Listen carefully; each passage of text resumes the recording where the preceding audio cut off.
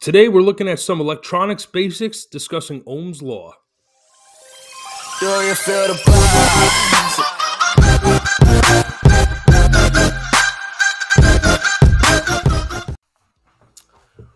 Welcome back to Quick Tech Tutorials. We're going to be looking at something today called Ohm's law. So if you're starting to get into electronics or you're learning about basic circuitry, you got to start with Ohm's law. So what exactly is Ohm's law?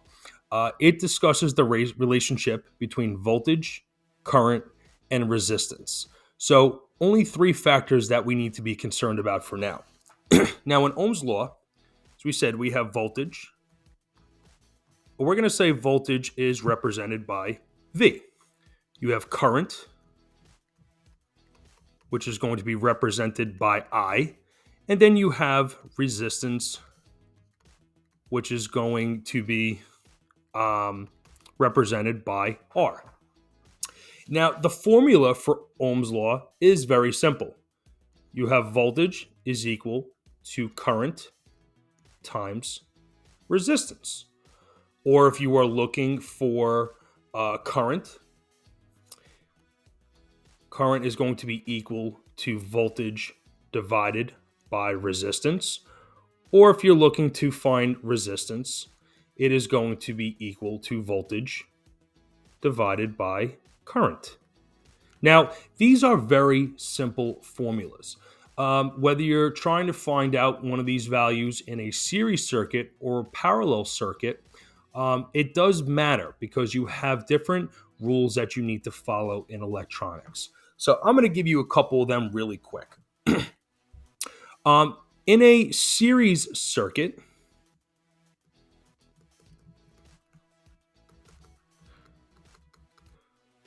right, all the parts are connected in one linear fashion. There is only one continuous pathway within the circuit. So we would say that all the parts are connected in series. All right. The other type of circuit is called a parallel circuit. Whoops, let me actually write that correct. And get my eraser out. There we go. So now you also have something called a series parallel circuit, but we're not going to worry about that right now. All right, so we have a series circuit and we have a parallel circuit. Now, one rule to follow is in a series circuit is that current is constant, meaning it's not going to change, right? The total current within that series circuit will be the same across all the parts within that circuit, as opposed to you will have voltage dropping.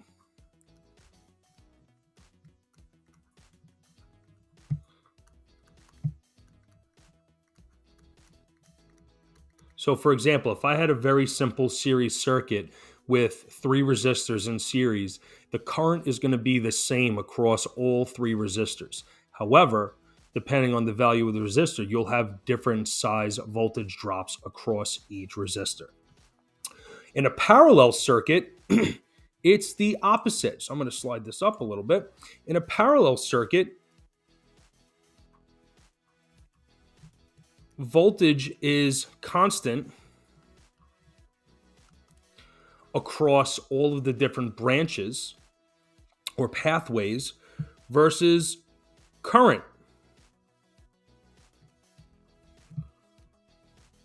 will drop, right, at different components. So, for example, if I had a parallel circuit with three resistors in three parallel branches, the voltage is going to be the same across those three branches, but the current is going to change across those three resistors. Now, for resistance in a series circuit, it's pretty easy to figure out the total resistance in a series circuit. So total resistance is actually found by adding up all the resistor values.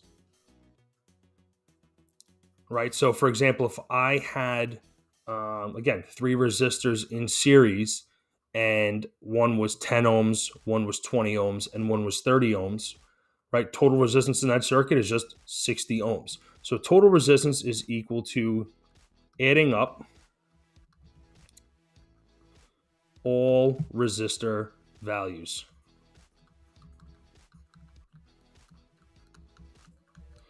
Right, so we could say R1 plus R2 plus R3 equals R resistance total. So it's pretty easy there. In a parallel circuit, it gets a little more tricky. So you can't just add up, get all the resistors and say, oh, here's my total resistance. There's actually a specific formula for that. So in a parallel circuit, the formula for total resistance, so I'm going to put R total, is actually equal to 1 over, and it's 1 divided by the first resistor value plus 1 divided by the second resistor value plus 1 divided by, again, the third resistor value, and so on and so forth. It depends on how many resistors or what your components in the total resistance across each of those branches is. So it's a little different, but again, if you know your resistance values, it's a matter of just plugging it into the formula and solving it. All right, so this is just some basic components of Ohm's law and a series and parallel circuit. So as a really quick review, right, Ohm's law discusses the relationship between voltage, current, and resistance. And voltage is represented by V, current is represented by I, and resistance is represented by R. To solve voltage, it's just voltage is equal to current multiplied by resistance. To solve for current, right, it is current is voltage divided by resistance. And for resistance, it's voltage divided by current. And again, these are total values.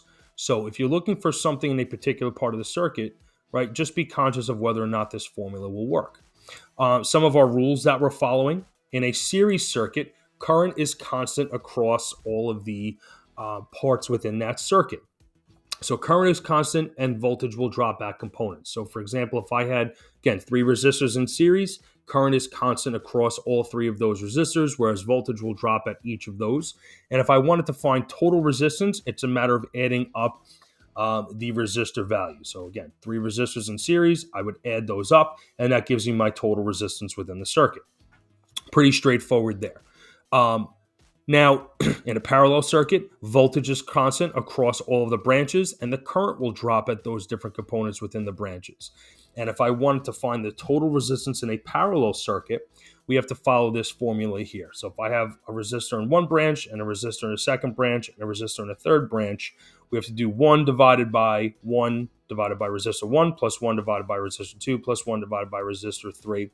And that will give me my total resistance in a parallel circuit. So I have a part 2 to this video where I'm going to be doing some practice problems. So if you're still not sure how this works, please be sure to check out the second video. And hopefully this gives you a basic understanding of Ohm's law and how it works in relationship to series and parallel circuits.